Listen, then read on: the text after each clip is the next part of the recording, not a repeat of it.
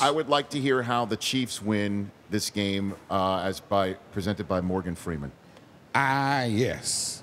We look at the tremendous defense and offense of the San Francisco 49ers, but in the end, the star power, one syllable, star power of Patrick Mahomes and the Chiefs prevail.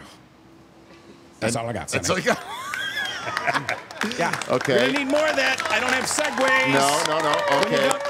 Now bring it down, focus. Here we go. Yeah, bring it down, focus, everybody.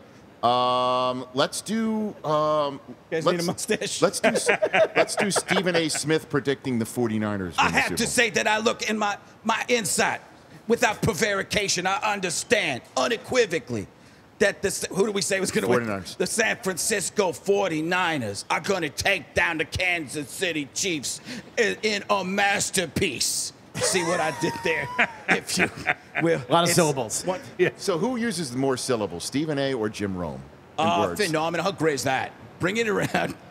You've just brought on the jukebox, Caliendo. That's right. The Caliendo jukebox. The Caliendo jukebox. He just pressed A7 for Jim Rome. Incredible. Phenomenal.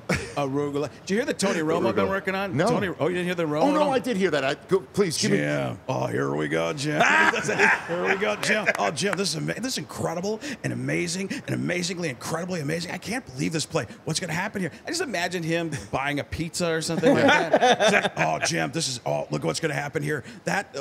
What happened, you take a look at that box and you see the stains. That's not pepperoni. What's going to happen here, Jim? They screwed it up, got us a sausage, double cheese. Open the box. Hello, friends. This is wrong. And that's where we clap. Listen, I am really tired of this audience not understanding. No, that's right. Got to be here for radio.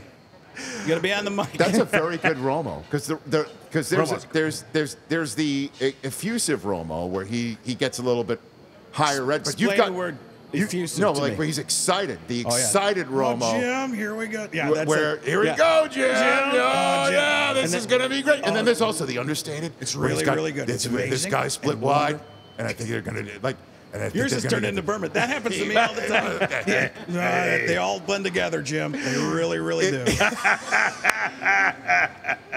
There were people when I put that out, that video, that thought it was actually because he's like, "Oh, Patrick Mahomes, look at this play, and I just love everything he's doing. I want to kiss him and hug him and make him my best friend." People are like, "When did Tony Romo say that?" I'm like, "He didn't. It's coming from my account. That's right. I'm an impresario." And you did the one where they're going to score 600 points in the second half here, right? Oh yeah, yeah. It's like, oh Jim, they're gonna have like 600-700 points in the second half. And people are like responding like, I don't remember Romo saying that. You can get people to believe anything. Like this segment was great by me.